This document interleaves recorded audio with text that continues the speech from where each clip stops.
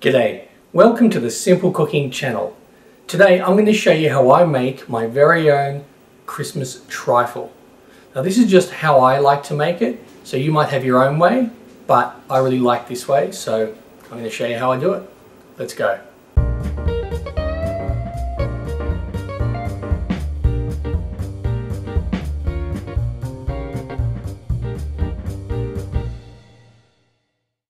I get a container and get strawberry, raspberry, one of the red jellies or jellos. Pour it in, just follow the packet.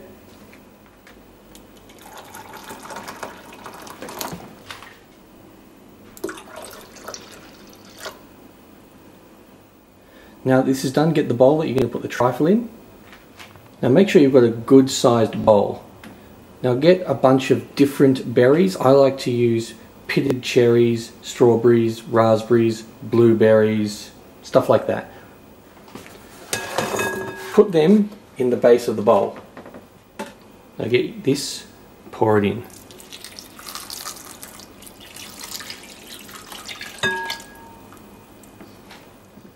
Now put this in the fridge to set. You can put it in the freezer if you want to speed that process up, but in the fridge could take 4 hours. In the freezer you could reduce this to 1.5 to 2 hours.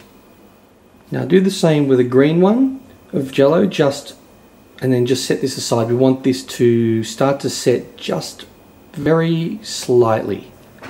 Now what you want to do is bake a cake. You can buy a packet cake or whatever, or just buy sponge cake, or you just make one from scratch like I did.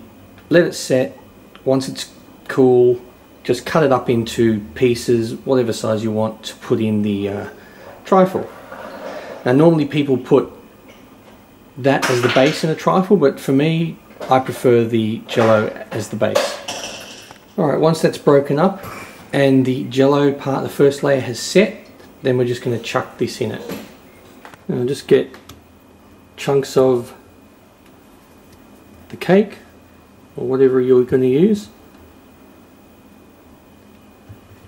This may not be a traditional trifle, but this is how I make a trifle.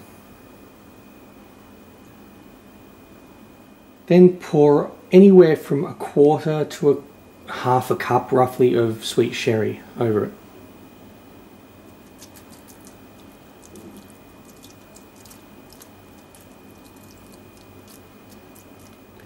Then I pour over vanilla custard.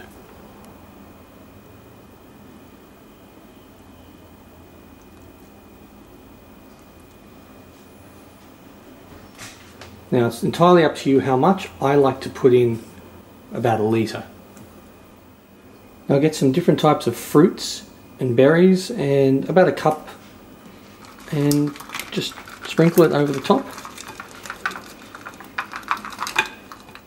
Now we'll just put this in the fridge while the green jello is setting, and then what we're going to do is we're going to get some thickened cream or whipping cream and beat that, and then by the time that is done, this and the jello should be ready. Okay, now get the green jello it hasn't set, but it's starting to get slightly gluggy, and just pour that straight over.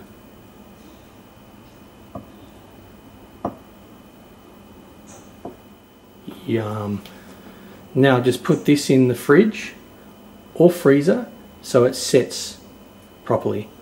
Just from this point, another 30 minutes in the freezer or 45 minutes in the fridge should be enough. Right, now that that is pretty much set, get the whipped cream that you've whipped and put it in. Now however much cream you want to use is fine. Anywhere between 300 and 600 mils is probably good. Now decorate on top with whatever you like. I like to put a bunch of blueberries just around, and then maybe some strawberries.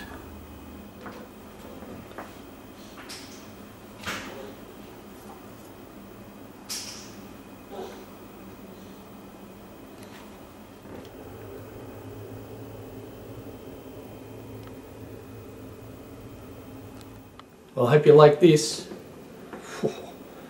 Layers with the fruit, the custard with the cake and sherry, another layer, cream, and oh, this is awesome. Now this will feed about 87,000 people, I'd say. Just kidding, it'll serve a lot.